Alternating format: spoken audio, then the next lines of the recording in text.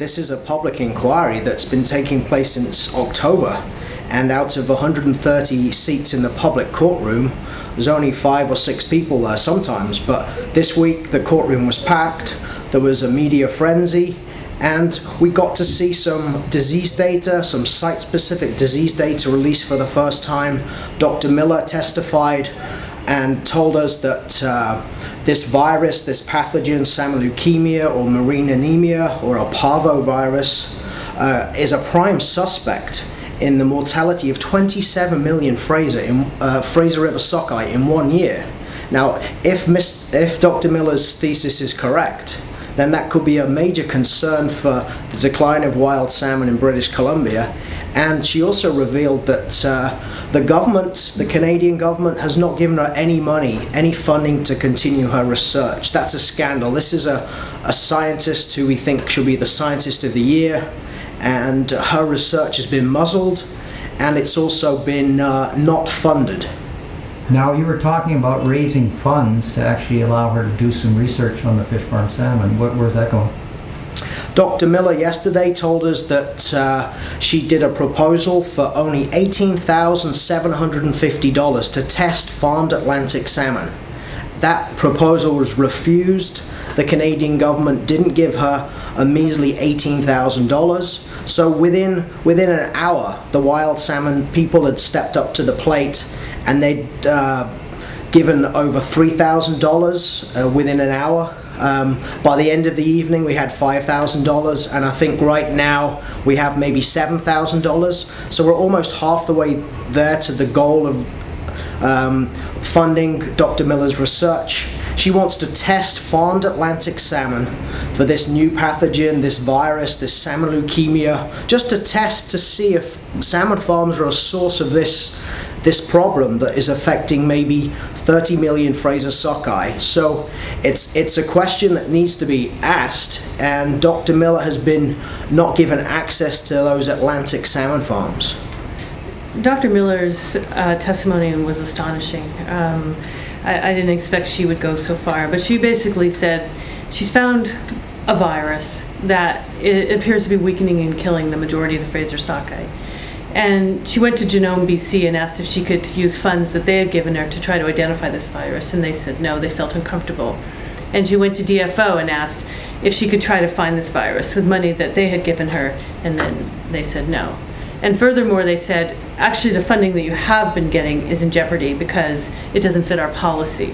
So at the end of it, she said she has no money to work on sockeye.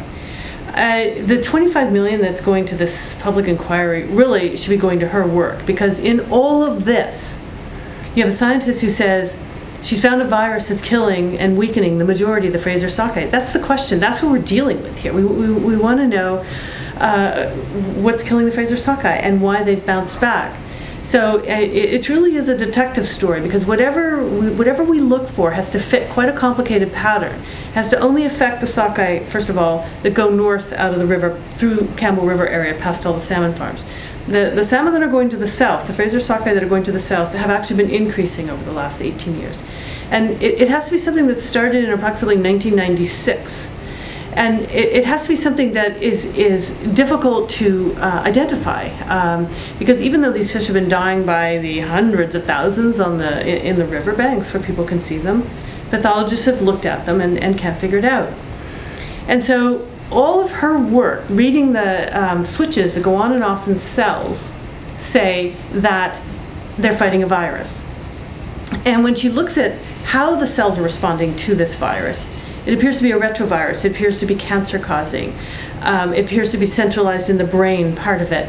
And all of this is very similar to a virus that has been raging in the Chinook farms, we know, all during the 1990s. And interestingly enough, the key researchers who worked on that virus were on a panel, Dr. Craig Stevens and Dr. Michael Kent. And they started to back away from it. They're like, oh no, we didn't see tumors. We really don't know what it was. We don't think it's a virus. These are the guys that named it, the salmon leukemia virus. They put it through screens, they measured its buoyancy, and they concluded it was a virus, and they're backing away from it now. So it's it's very disturbing, and it's very clear to me, and it has been for quite a while, but it's astonishingly clear now that if we want wild salmon, it really is up to us. Dr. Miller gave all she could, and we really need to see to it that she's allowed to continue this work, and she's not, I mean, she was escorted out of the building by 2 large men with earpieces, not even allowed to do more than smile in passing. So it doesn't give you a sense of confidence that there's a free flow of information.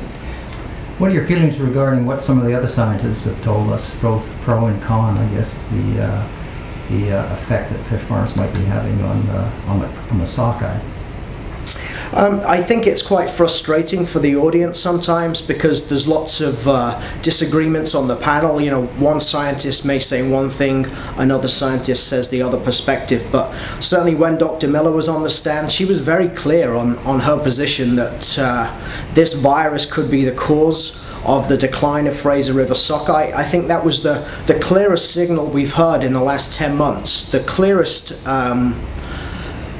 potential for one single cause to be the decline of Fraser River sockeye. There's a whole host of potential explanations for the decline of Fraser River sockeye, but Dr. Miller's thesis to me and to many in the audience seemed to be the most credible and certainly worthy of investigation.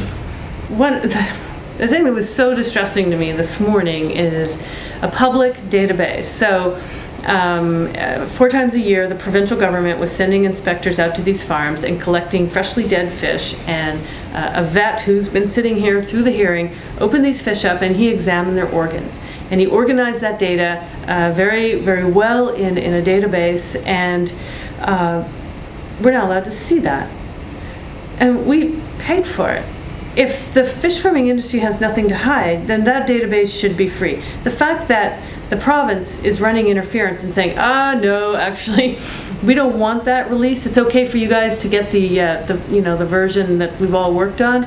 That speaks hugely to me. Of course, I have seen that database, and so I'm operating under some sort of knowledge here. I hope that what we're watching is just a procedural issue and that it will come out, but this is a public inquiry about a public resource regarding public information that we paid for. A BC Supreme Court trial that I did a few years ago and won made it clear that they do not actually own their fish because they were reclassified from farms to a fishery. And so nobody has any right, actually, to keep this data from us. But it's interesting that it's the provincial government that is doing this. From my watching, it didn't look to me like the lawyers for the province or for the feds are actually really trying to support any real findings. You know, it's more like they're trying to do damage control.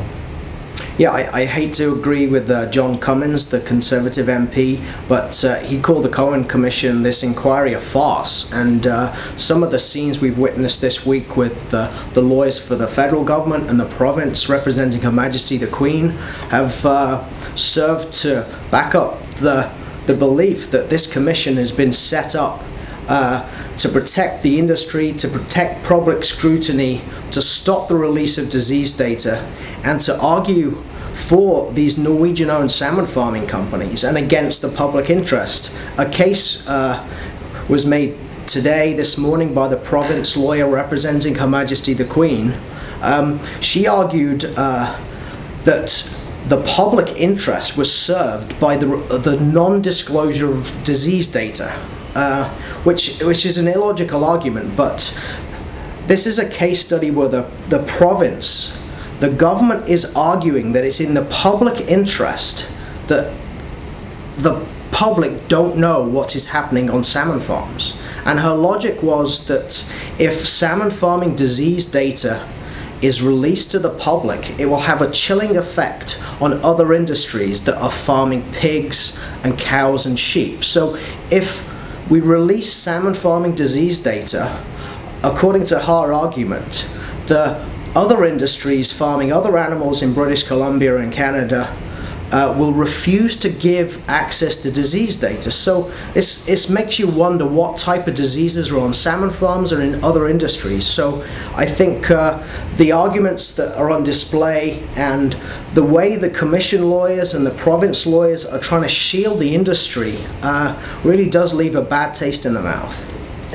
One of the very interesting things that's going on here is the pink salmon, the chum salmon, and the Harrison sockeye all have a similar life history, and that is right after the hatch, they leave the river and they enter the ocean. And whereas the other sockeye and the Chinook and the coho rear in the lakes. And so we have a circumstance that's happening right now where wild adult spawning generation salmon are passing salmon farms and entering the rivers and entering these nurseries. They are an immediate conduit and vector for any pathogens that are on these salmon farms. And if the government and the Cohen inquiry and the salmon farming industry really wants us to believe that there are no diseases being transferred from their farms into the nurseries of the greatest fishery resource this province has, then they just need to show us that database.